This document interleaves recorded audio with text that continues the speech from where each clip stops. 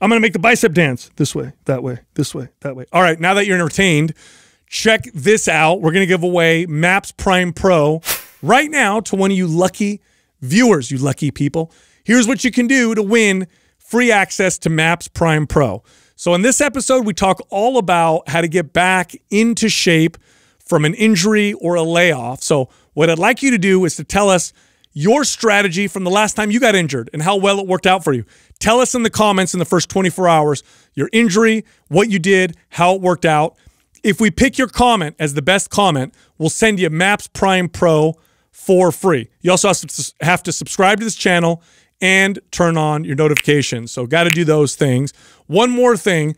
In this episode, we do refer to 4 programs. We talked about MAPS Starter, MAPS Prime, MAPS Prime Pro, and MAPS Anabolic. By the way, each one of those programs is well over $100 each. So if you got all 4 of them, it'll cost you something like $500 something. Because this episode is a one-time thing and we're talking about all these programs that can benefit people, here's what we're doing.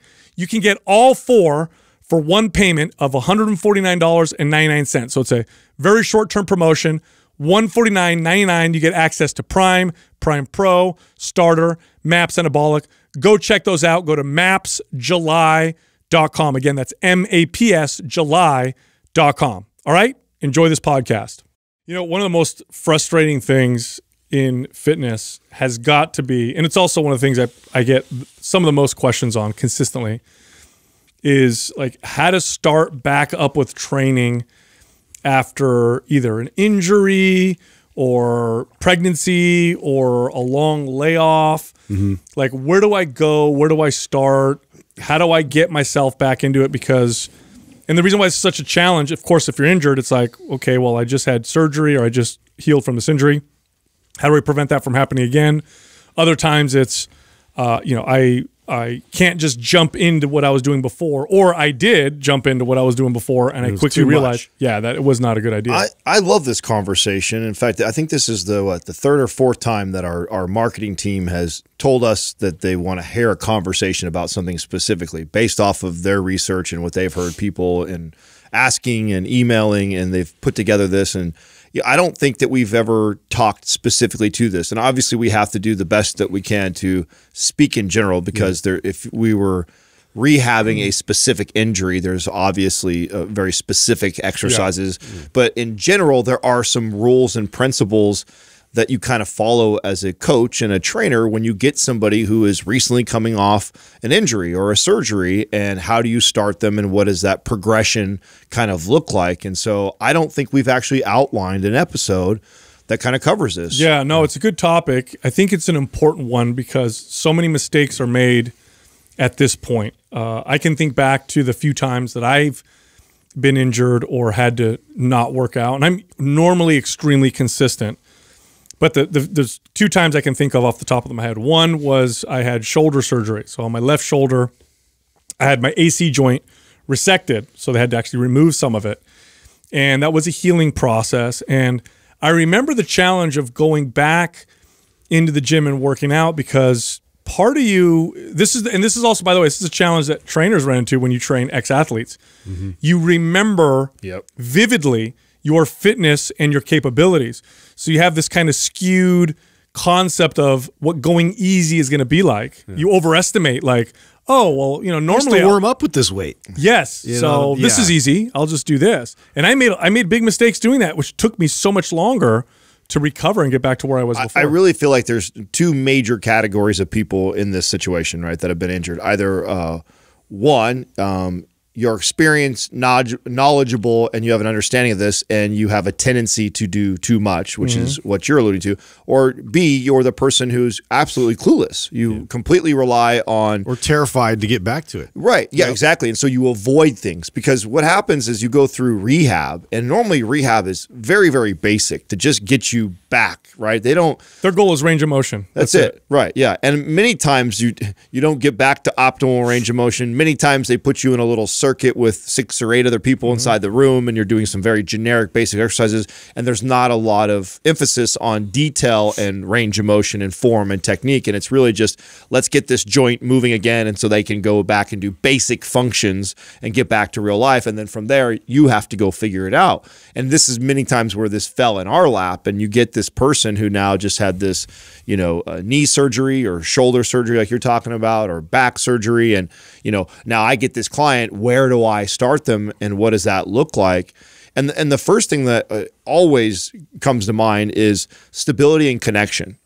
Like we've talked about this before. When you break, and let's say your arm, and it's casted up for months at a time or whatever, and then they break it and they open it up, and you notice 2 things right away. One, there's obviously this massive atrophy that's happened, like your arm or your leg, whatever was cast, just gone away, and even the ability to move those muscles in that area all of a sudden feels so weird. It almost feels unfamiliar, like wiggling your fingers feels so weird, or flexing your quad after it's been, you're like, whoa, this feels, I don't feel connected the same. You are, okay, so you're hinting at or alluding to the big thing you need to focus on. So I think a lot of us, when we see an injury and we see that it's healed, we think, oh, the muscle is healed, the tendon is no longer torn, the bone is healed. So now all I got to do is just kind of go easy and start working out, and everything should be okay. Okay, so what happens when you're injured and you immobilize something, or you can't move it, or you're not moving it like you used to, you don't just lose muscle, you don't just lose strength, you don't just lose, you know, maybe even bone density and that kind of stuff after long periods of time. You also lose neural connections. You actually lose the ability to connect and control this muscle. So let me give you an example. Maybe you've never been injured or ever been in this situation, but maybe you've had a long layoff. So you worked out consistently for a year, you took 3 months off, you go back to the gym, and you get back under the bench press or the leg press or the squat, and you notice right away you're shaky. You ever notice that? Like you take time off, and normally when you press, it's real smooth, but then all of a sudden it's like, it's like, what is going on? Why am I? Like all of a sudden, yeah, my body's unfamiliar with this movement I've done a million times. Yeah, it's like your muscles are laughing or something. I remember as a kid, I'd be like, this is so weird. And what it is you've lost that ability to really connect and control that muscle. You have to have that first before you can progress to anything else. That is the most important adaptation, because if you push beyond that capability, what you'll end up doing is creating this really bad imbalance and movement pattern issue, which will then make the injury come back in a hurry. And yeah, much worse. I mean, you end up, and you see this all the time, people end up like creating these compensatory patterns as a result of being immobilized and having something that maybe they can't place as much pressure on one foot, or you know, the certain ranges of motion going left to right. You know, some of their joints are going to be susceptible to wanting to not stabilize the way they used to, and so you feel your way through a lot of these movements.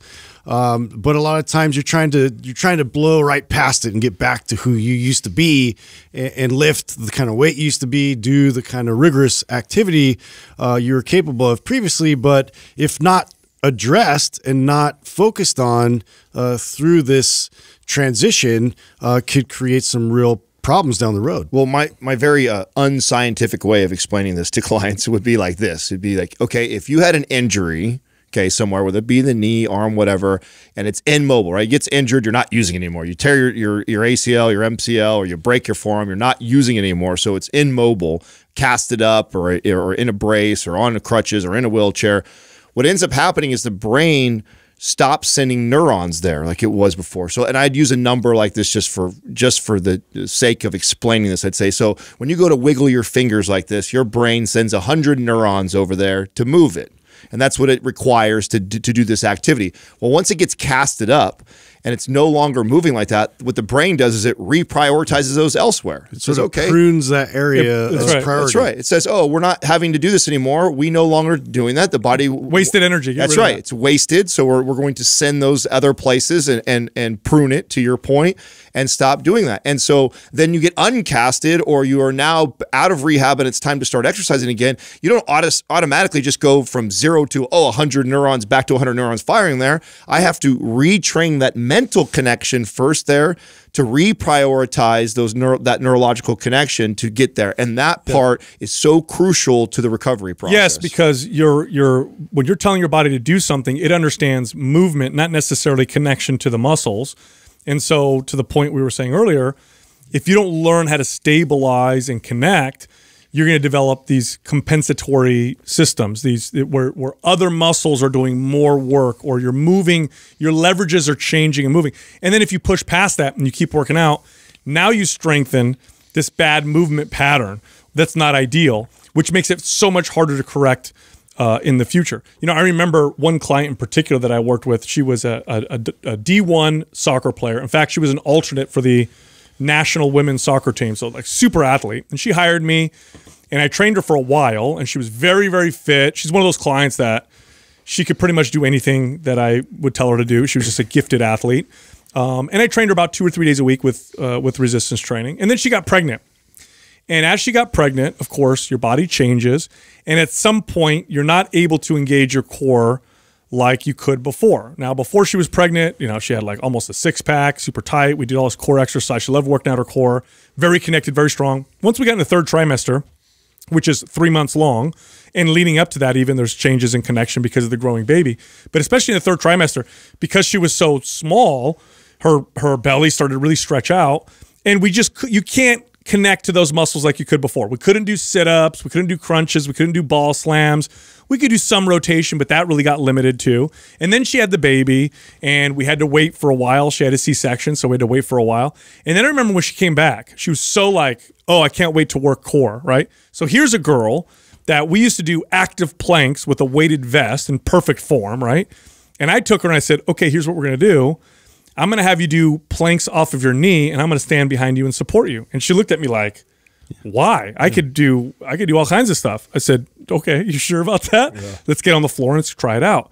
And she was like, this is so weird. She said, I can't activate my core. I can't turn it on. I said, try doing a vacuum. She's like, I can't pull it in. I said, before we do exercises, we have to relearn, teach your body how to connect to those muscles again. If we don't do that, everything else we do not only is a waste of time, but will become very detrimental. So the first thing you should focus on when coming out of a layoff or an injury is to stabilize and connect. How is that different than traditional strength training? It's slower. Much slower. It's more deliberate.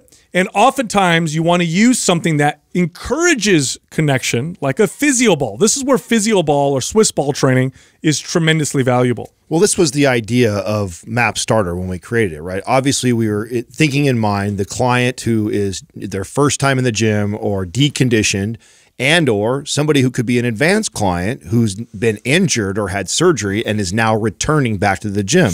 The same principles apply to both those people. Right. The same. If you're somebody who's never really lifted weights, you also don't have stabilize and connect. That's right. You also do not have a good mind-muscle connection to everything in your case. So that person is not connected to almost everything. Someone who's been injured is probably very disconnected to the area where they were injured. So the same principles apply of the stabilization and connection, and that's really the foundation of that. And I think a lot of people that we talk to through the podcast, they avoid that program because it looks too easy or basic, or, oh, I've lifted before for years, and so they think that, oh, I shouldn't start there. Give me the other program that looks fancier or looks more difficult. Well, 'cause you don't identify with it. Right. You know, especially if you've done it before and you're familiar with working out and you have experience to be able to you know, humble yourself and take pride and ego out of it and go where you really need to go. That's a hard step, but honestly, that's one of those programs, like it addresses all of those things immediately that you need to focus on, which is being able to recruit where you need to recruit more efficiently again, and to be able to reconnect and places you in these unstable type environments with like the stability ball, or, you know, these type of moves that are a little bit more focused on balance and being able to ground yourself properly. But that's what you need to build back upon to get you into the kind of shape that you were going, you know, before you got injured. Listen, I've been training for 20 years, and still when I've been off for a couple weeks or for sure a month or longer, I go back to many of the principles that were written in that program. So maybe it doesn't look identical Even not being injured, to all of it, but I recognize that, listen, there's no need for me to lift like MAPS Anabolic or MAPS Aesthetic if I haven't trained in a month. If I haven't trained in a month, these same principles apply to me. I still get that same shaky feeling if I haven't been doing a movement, because I've lost that. I've been more sedentary. I haven't been training inside the gym. And so there's no reason for me to skip that foundation, even with someone who's an advanced lifter like myself. Right. And it's not just that you're preventing injury again, or that you're preventing muscle imbalances, which can cause pain. Those are all true. You're laying a foundation.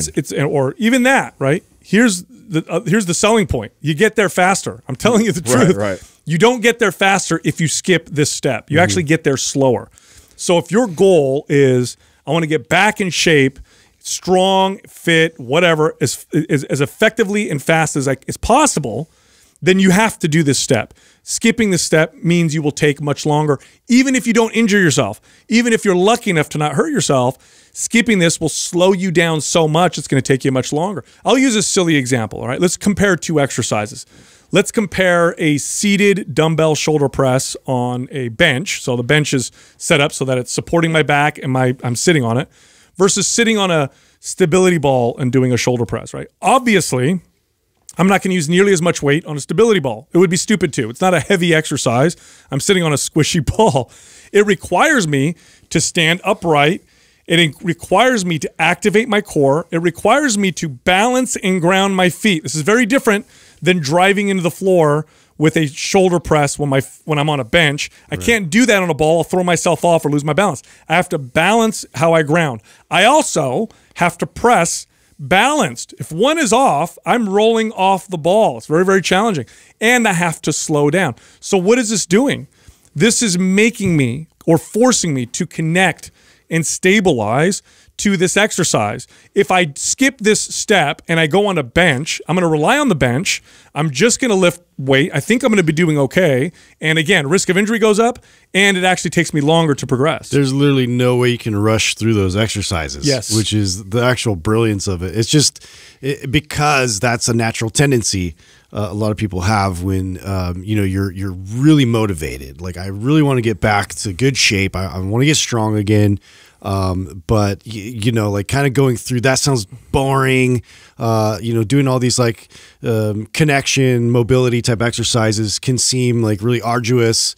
When in fact, if you do something like that with stability ball, you are fighting it the whole time, and you're trying to maintain position and grounding, and you're getting a lot of incredibly challenging, intense work, but it's all still centered around that stability focus. Yes, and I want to add more to this. So let's say I injured my shoulder and now it's healed and the range of motion is good and I got clearance to work out, right? It's not just connecting to the shoulder. So you got to understand the body's very complex. It doesn't think of itself as separate parts, right? It doesn't think itself as arm and shoulder and whatever. It's all one. It's body. Okay.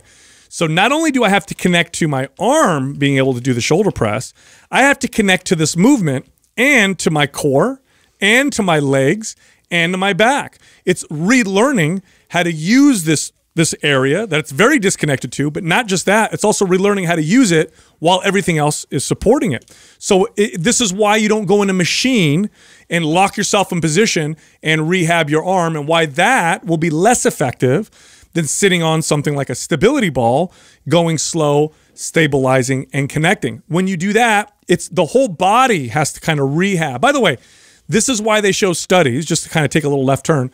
They'll have studies where they'll have someone immobilize one arm, so they'll simulate a broken arm, and then they'll have half the people train one arm, the arm that's not immobilized, and half the people not train either arm. And you know what they find? The people that train one arm actually lose less muscle from the arm that's immobilized. Why? Because the whole body is connected and it communicates. So that's why stability and connection is a whole body thing. It's not really just an isolated, this is the area, I hurt my knee, let me connect to the quad and the hamstring. It's how do I connect to the whole body while I connect. Here's another example. Look at a dumbbell row, right? Traditional dumbbell row, if you don't have connection or stability issues, your knee is on the bench, hand is on the bench, you got good posture, you're rowing the weight, you're doing great, right?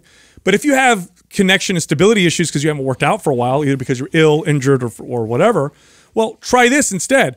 Bend over, place one hand on a physio ball instead. Now I'm supporting myself with a physio ball, but what does it require me to do? I have to be very balanced in order to perform this row properly. You can't put too much pressure on that arm, or it's going to send you. I can't put too much pressure on my arm. And in fact, I have to keep stability in that supportive arm, just like I have with the rowing arm, and in my core, and balance my feet. And I'm telling you, if you start with stabilization and connection, you will get back to where you were before much, much faster. Now, there's another part to that, or another thing that you need to do, and it's not necessarily in a different order. In fact, I think you do this simultaneously, and that is priming for the body. So before you go into work, now think of somebody too, like who had their arm in a sling, right? So you get your arm in a sling because it was broken or whatever, and then you finally get it out, and you're able to go back to rehab and stuff. The problem is you are in this kind of rolled position and in an awkward, non-anatomical position of the body, and then you're gonna go into exercising. The body doesn't just go snap back into perfect posture.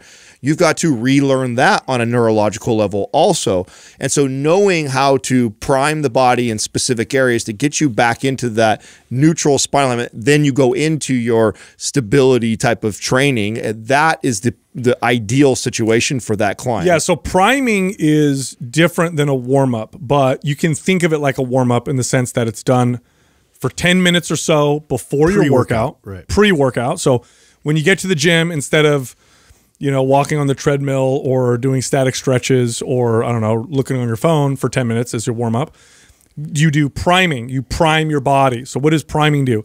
It prepares your body for more connection through movements that require no resistance. They're all intrinsic. Most of them are intrinsic, right? So a 90-90, for example, on the ground might be used to prime my hips in a particular way. A combat stretch might be a way to prime my ankle mobility prior to a workout. I may do movements for my scapula or my shoulders to prime them before I go into maybe overhead presses or forward presses or maybe even rows. By the way, here's something that's very important with priming.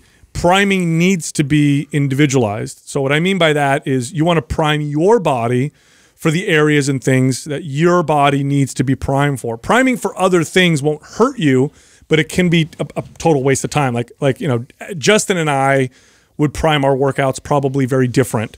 If I prime my workouts like Justin, I would get very little value compared to the value he would get because our bodies are different.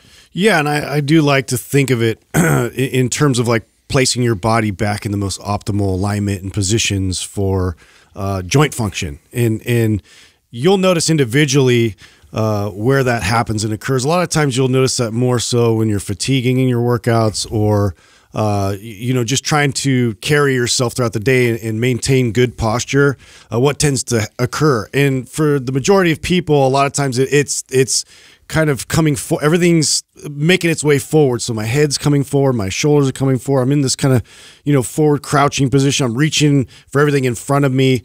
And I mean, this is typical because of the lifestyle that everybody's sort of had to accommodate to now with work and being at a desk. And so a lot of these things tend to show up as taking you out of optimal alignment, which is what we really want to address that before we now add load and stress to the body, which will exaggerate those types of dysfunctions even further, which leads to injury. Well, and this is the real motivation behind MAPS Prime. And how do you do this in a way that is as individualized as possible, right, but helping potentially millions? I mean, that was, and again, probably why, and we've said this before, why we're probably most proud of that program, because of the difficulty it was to, how do we make this general enough that the average person can be in a situation like this and go like, I don't know what to prime. I know I've been hurt. I know I'm not moving optimally. Check this on myself? And you're telling me that Sal says that his is completely different than Justin Adams. Well, I can't tell how they should. So what does that look like? And that's where the assessment came, right? Where we do the 3-zone assessment. We broke the body up. We divided it in 3 areas. We looked at some of the most important basic functions that everybody's body should be capable of doing, most certainly be able to do if you're going to go perform exercises and movements, and then a very simple pass or fail. not of trying to measure and get every percentage or what's worse or better. It's just you can either do it or you can't do it optimally. If you can't do it optimally, there's an area that we need to address and work on. And again, looking at areas that we saw as the most ideal functions that everybody's body should be able to do. Yeah, by the way, in MAPS Prime, we include what are called fortification workouts for really bad trouble areas. So where you can do specific workouts for, certain areas of the body that you may have challenges with. Yeah, and that was another thing back to the whole, you go to physical therapy and they sort of try to just regain range of motion. Like, where's the bridge? And that's something that we tried to create to kind of help the transition process of, well, I don't know if I'm like really ready to start adding weights back in the routine, but I definitely want to keep working at getting stronger at this new range of motion. So that's something to focus on, is those fortification sessions. Yeah, so think of it this way to simplify for people who don't have Prime, right? So you're going to the gym, you had a shoulder injury, it got worked on. The first exercise you're going to do, you listen to the podcast, you're like, okay, I'm going to do a stability ball overhead press. But the problem is, because your shoulder was immobilized for a little while, the scapula doesn't really, externally rotate or depress really smoothly on one side.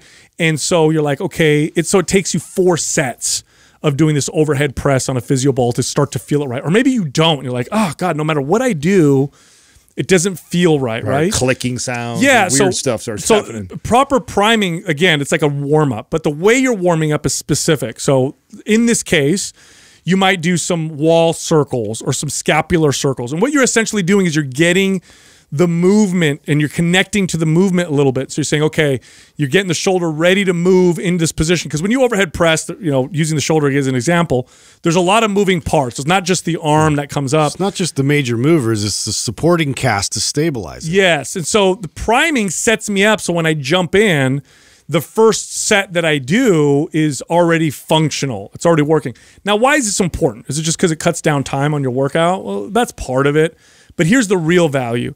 Let's say I go in and it takes me 5 sets to get my shoulder, and sometimes never, by the way. So if you're experienced, you might be able to figure out it doesn't feel right and start to move right. But let's say it takes you 5 sets, right? You just did 5 sets of strengthening a bad recruitment pattern. So keep that in mind. If it took you 5 sets to start to feel normal, those were all 5, not just wasted sets, but 5 sets that actually trained something wrong. Yeah. So why not go into it moving right away so you don't start to do that? Because I can't stress this enough.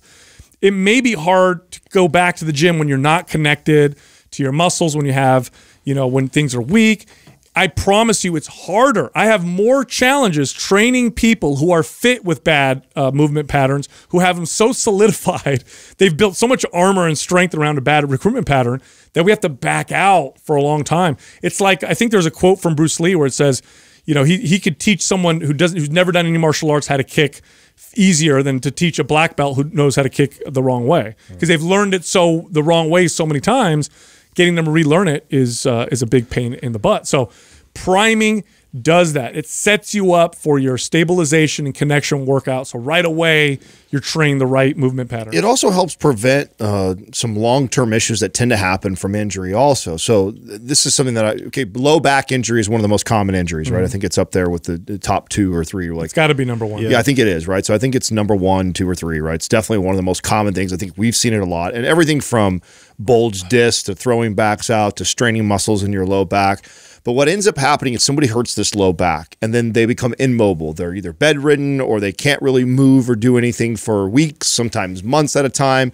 And then they decide to get back into training. And then because maybe the low back is healed or feels better, and then they start to do exercises, and all the exercises end up doing is end up hurting the low back more. And they're confused, and they think it's because they have a weak back. And a lot of it, more often than not, actually has to do with what was going on with their hips. Because they were immobile and they weren't doing anything, they weren't training their hips and this dynamic ability that they have to do. And they lost it. They lost it. They lost that neurological connection that we're talking about. So they're not distributing the load and the force to the other major muscles that contribute to that. That's right. And the body is so resilient and amazing, and it will get, so that person could go and squat or lunge or do an exercise. It'll get you through the workout. It'll get through it. But what will end up happening is the body will overcompensate in other areas, most likely the low back. And now the low back back is on fire when you try to do these basic leg exercise and movements because you've lost that good connection to good range of motion and mobility in the hips. And it actually isn't the low back. It's because when you got hurt in your low back, you stopped moving around, you stopped using the hips the way they're supposed to. They've now lost that, they've pruned that neurological connection there or reprioritized it to other parts of the body. And then you go, okay, I'm better. Let's go back to moving again. And the hips go like, oh, we don't know how to move like that anymore. And then the low back goes, don't worry, we'll help you out. And then you go, fuck, that hurts, that bothers me, and I have a bad back. It's like, no, it's not because you have a bad back. Yes, you hurt your back. Yes, maybe you had a bulged disc. But what's happened is you've become immobile. You've lost that neurological connection to those hips and the ability for them to internally, externally rotate like they should. And now the rest of your body is overcompensating to try and help you out. And so this is the real value to me when I think of priming for someone. Isn't just getting you ready, set up for the workout, getting you to move optimally, but it's also to prevent this future chronic pain that comes from injury. Yeah, I tell you what, like if you're listening to Adam and you're like, oh, I don't know, man, is that really what's happening? Try this out. Take 1 foot and put in a 1/4 inch rise in your soles. Just lift 1 foot 1/4 inch and then walk around all day. Don't do that. And then tell me, and then tell me how you wouldn't even notice. A 1/4 inch, you might not even notice right away. You just walk around, but it kind of feels the same. Tell me how your back feels by the end of the day. You'll start to feel pain because of the compensations that are going on. And that's such a small little thing that, again, you might not even notice when you put it inside your shoe. So that's kind of what Adam's talking about. When you're immobile, it's not just your back that's injured. Everything else is not moving. And it's important to get them to move properly. So when you get into the workout, you're training those proper recruitment patterns so things improve much faster. Okay, so another aspect is correctional exercise. Now, the reason why this is different than what we're talking about, although stabilizing, connecting, priming technically is all correctional in the sense that it's getting you to move better, correctional exercise more specifically is treated very differently in this case, right? So let's say you're doing your stabilization connection workouts. You're in the gym, you're training your major muscle groups, you're doing them in a way where you're stabilizing, connecting. You might be in the gym 3 days a week, maybe 4 days a week max doing this, right? So you're spending 45 minutes to an hour doing these exercises. Correctional exercise is very different. It's short and super frequent. Super frequent. You're doing 10 to 15 minutes twice a day, every single day. This will get you to recover and to improve so fast. This is probably one of the most valuable things that you could do. Now, why is correctional exercise not as long, not as intense, but so frequent? Couple reasons. One, when you're correcting something, if I apply too much intensity and too much load, my body's going to move the way that is more optimal for itself, which means it's going to avoid what I'm trying to train. So if I have a weak area or a weak movement pattern, it's going to skirt around that because there's too much load. And my body's like, just move the weight.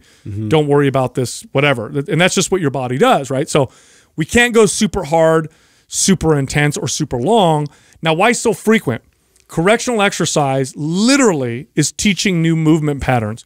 Well, I have to do that more than the old movement patterns. And the old movement patterns I'm doing all the time. If I'm walking I remember when years ago, I had my knee in a brace and it was straight because I dislocated my kneecap.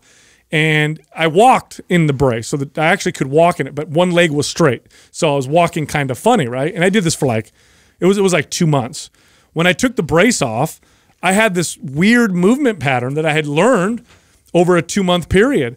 And so I literally had to consciously walk a particular way, and I had to do it more than walking the other way in order to learn this new, this better recruitment pattern. So correctional exercise needs to be done this way. You find the right exercise for, let's say you have an ankle injury. Let's say you twisted your ankle and you hurt it. So now it's healed, but now that it's healed, your ankle mobility, your functional ankle mobility, meaning it may be able to move the way it did before, but it doesn't have strength like it used to, so the mobility is kind of not the same. So you want to strengthen it. You want to get it back to where it was before. Well, twice a day for 10 minutes, do something like a combat stretch where you're connecting to this new range of motion, and do it very frequently. What you'll find is in a very short period of time, you'll get back to where you were before by doing this kind of practice. No, I know I'm going to start to sound like a damn commercial here, but this is also the motivation behind Prime Pro and the reason why we went and looked at all the major joints in the body to give people this direction. How do I know? You bring up I hurt my ankle, but how do I know it's not working properly? I can walk, I can run, I can do all these exercises, but how do I know that I've lost maybe the range of motion in one ankle and not the other? And how do I know that that's limiting me from potentially squatting really well? Or how do I know that that's causing issues in the rest of my body? Well, that was the idea behind that. How do we simplify this so you can go through and you can test each joint? And again, a very simple pass or fail. Either you can move the ankle in its full range of motion or you can't. And a lot of times, and what we're really looking for, so you know as a coach, right? Because nobody is perfect and very few people are extremely mobile in all their joints. I'm really looking for discrepancies from left to right. Those are going to be, when it comes to chronic pain and rehabbing somebody, the things that where there's major discrepancy from left and right, asymmetry, that's going to cause the biggest issue. If you have somebody who just rolled their ankle, to your point, Sal, and they do the test, and let's say they rolled their right ankle, right, and they do the test for their left ankle, and their knee can pass their toes 3 inches, and then they go to do their right one that was injured, and it can't even get to the toes. That person, when they squat, I don't even need to see their squat, and I could tell you what's going to happen when they break 90 degrees. When they break 90 degrees, their hips are going to shift over to the side that has more range of motion, and that's going to distribute the weight all the way over to that opposite side. You're going to get low back pain. You're going to get issues in your knee and your hips on the other side. So that's why this is so important, and this is how you figure this out. Is you go through all these major joints, you test them, and as a consumer or an average listener, not a coach, hopefully we're training or helping to see this thing, but as an average person going through this is what you're looking for. You're looking to see, is there a major discrepancy from right to left? And I'm looking for the grossest offenders, and then I'm going to go after that, and then I'm going to do exactly what you said, Sal, is I'm going to do it as much as possible. I'm going to focus on that side with the most discrepancy and try and catch it up to where it has an equal amount of range of motion as the other one, so my body is balanced when it moves. Now, a lot of the focus for this, it requires a completely different mindset. And you've brought up frequency, but also intention is at the utmost priority with this entire process, because you can go through these movements and see, watch a video and kind of look and see where you want to be or like where your limitations are, but you really need to feel your way through this and be able to squeeze and activate these muscles and feel that contraction, because that's really what is going to start allowing that signal to come back to the brain that, this joint's supported now. This joint support, I feel supported. It feels like things are responding. And so now that's when all of a sudden you get this breakthrough where your body starts to actually have that automatic response it used to have for very specific types of movements where you had limitations before. So it's all about that effort and that intention going into these types of corrective exercises that will help really move you forward and progress you quite substantially. I'm so glad you brought that up, because when I think about the number one mistake that people make when they go through this program is they do it with the wrong intent. They just go through the movement. That's right. And what you have to understand about that is going back to the thing we keep talking about with the neurological connection. When you've been injured, the brain says stop right there, because we could get hurt, and you've trained that new pattern to only allow that joint to go right there because it's afraid it's going to hurt if you go any further than that. So when you're trying to regain that new range of motion or find that range of motion that you used to have, there's an intensity and there's an intention behind that. You have to intrinsically. Be very conscious and focused. 100%. And by the way, this was the motivation to the free webinar that we produced to help people through this, because one of the number one things that we got back from people who had Prime Pro was just they weren't certain how to use it or how to do it. And so we created the Prime Pro webinar that's absolutely free. I take you through some of my favorite movements from Prime Pro. And the most important thing for you to watch for in that video is me talking to you through the exercises and the intent that you should have while you're doing it. Otherwise, you just kind of passively go through these movements like a stretch and you never regain that range of motion back. It's primeprowebinar.com, by the way. I'll tell you a story. So I remember I had a client once who got a hernia, and he had to have the hernia repaired. So as he had it repaired, obviously he's not engaging his core. He's keeping it from engaging on purpose. I remember when he fully healed, he started to develop low back pain. And one of his SI joints started to feel pain, a little bit low back pain, up a little higher as well. And so all I did was I said, okay, here's what we're going to practice. Here's a correctional exercise. And this was appropriate for him. I had him do lying pelvic tilts. Essentially, you lay on your back, knees bent, feet on the floor, and you pelvic tilt and essentially activate the core is what's happening. And I'm moving, back and forth, going from anterior to posterior pelvic tilt. So it's like I'm arching and then flattening my lower back. And it was hard for him to do at first, but I told him, I want you to do 10 minutes in the morning and 10 minutes at night. So essentially you're going to do like, 20 reps and rest a little bit, and 20 reps and rest a little bit until 10 minutes is up, and then do it again in the evening. And then let's see what happens. Within 1 week, the back pain was gone. And within 1 week, we were ready to progress to more challenging core stability type exercises. But it was because he did it frequently. He did it, and he was very good about it. He did it twice a day, like I told him, every single day, and that back pain was gone. But that's how you have to treat correctional exercise if you really want it to work. Okay, so I'm sure people now are wondering, what do I do then once I get stable, I get connected, I did the correctional exercises, I'm priming properly. I think I'm ready now to start to really get strong. Got to build back your base. Yes, focus on the basics.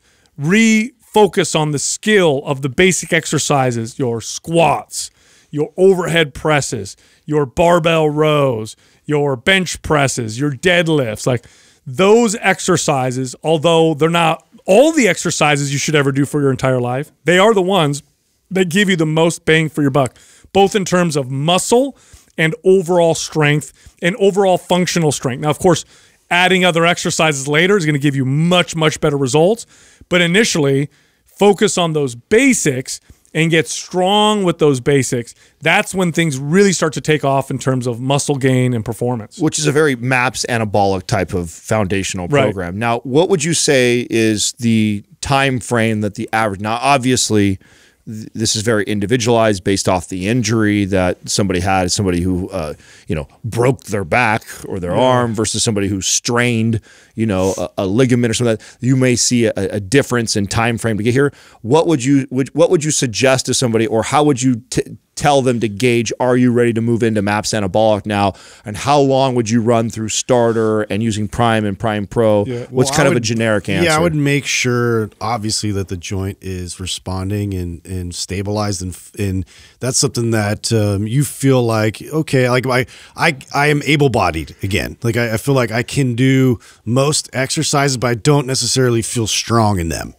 So there's a difference in that. It's not that I'm on my way back to where I used to be. It's more that I just feel like I can actually apply pressure now to susceptible areas of my body that I've been working my way back up with all this corrective work. So, yeah. Do you feel pain-free? Yeah. Do you feel connected to basic movements? And do you feel like you can do basic movements now with some load? Typically, what you're looking at for most people is anywhere between 30 to 90 days. Of course, it could be longer depending on the injury. But in my experience, it's usually around a month to 3 months before you really start to get into those compound, basic, heavy lifts again. By the way, okay, I want to be clear too. When you're focusing on stabilizing and connecting and priming correctional exercise, you are still building muscle. So I want people to know this. You could still get in shape doing this. Yeah, so it's not like, oh gosh, I have to do this for 60 days and my body is going to look exactly the same at the end of 60 days. I'm so glad you said that, because I think that's one of the misconceptions about doing rehab or priming or mobility work is people all of a sudden assume that it's like, oh, I have to postpone my goals of looking better or feeling better. I have to just worry about fixing myself, when no, you can actually do both at the same time. Yeah, your body, as you're progressing, as you're getting more connected, as you're getting those neurological connections, then you start to build muscle, you start to build strength, your body starts to look good. Then when you move into the traditional lifting, which should look like this, and yes, it does. This is very much like MAPS Anabolic. It should look like this: 2 or 3 days a week, full body. Each workout is starting with the big muscle groups. We're moving down to the smaller muscle groups by the end of the workout, and you are focusing on those big compound barbell, dumbbell type lifts for the most part. So once you get to the point where you're 30 days in or 60 days in, you're like, okay, I'm ready for these compound lifts.